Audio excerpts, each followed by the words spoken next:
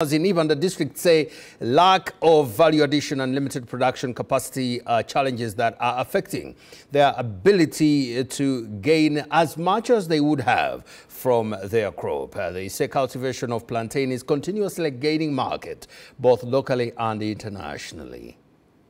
Formerly a banker, Roland Abajo has transitioned to Gonja farming in Ibanda district, significantly increasing her annual yield to 10,000 plantlets. However, Abajo notes that limited value addition and the still low Gonja production capacity in the region are affecting farmers' potential to tap into larger markets. We had even joined the value addition department in Gonja, but reaching to a point we found out that it is becoming too costly. You can hardly get enough Gonja. We get it from Masaka, from... Other Gonja farmers in Ibanda also say crop growth is also being affected by the dry seasons. However, to address the challenge, the AVSI Foundation's SAY project, founded by the Embassy of the Kingdom of Netherlands, is skilling farmers and youth. We also get funding as a district, but usually it's not enough to support our youth under the Youth Livelihood Program. Now this one comes in whereby the youth are supposed to benefit as groups.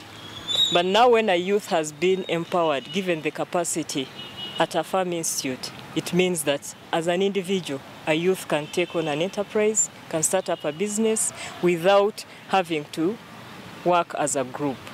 In a related development, students at Rampara Farm Institute in Rampara district have ventured into value addition by producing banana wine and sugarcane juice from bananas and sugarcane grown on the school's farm for both local and school markets. We have different things we do, the products. First of all, we have wine. So wine, we get our local materials concerning banana, ripe banana. We heat them, we produce our own wine as students.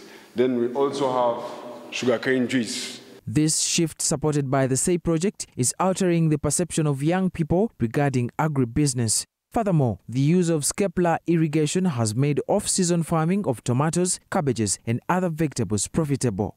Adam Mayambala, Eric Wakabi, NBS.